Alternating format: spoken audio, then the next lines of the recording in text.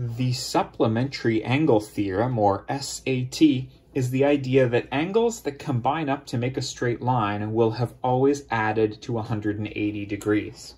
So we have one angle here that's labeled with a question mark, and we have an obtuse angle pressed up against it. Putting those two together gives you a straight line. See, it's a straight line. So how big is that angle? Well, if these two combine to make 180 degrees, that angle is 180 minus 143.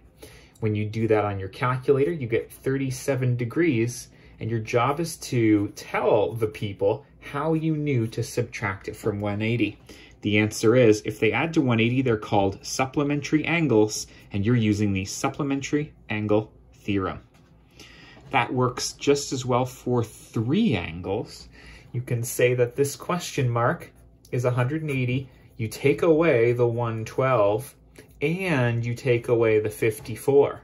What's left over is the size of that third unknown angle. 180 minus 112 minus 54 gives me just 14 degrees, but it does look like a small angle. And again, I used SAT for that.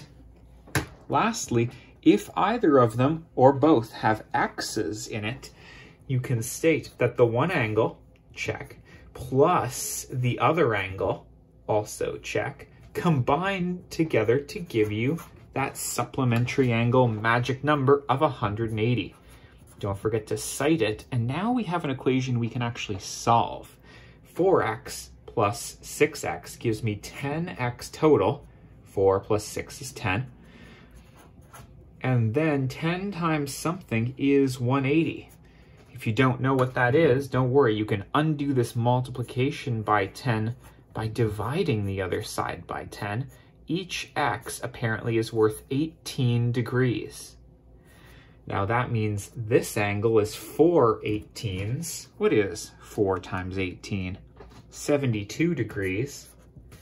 And 6 18s is 108. Nice.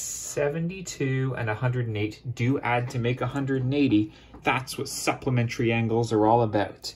If you ever have two angles that combine to make a straight line and you use that fact that they add to 180, you have to cite SAT in your answers.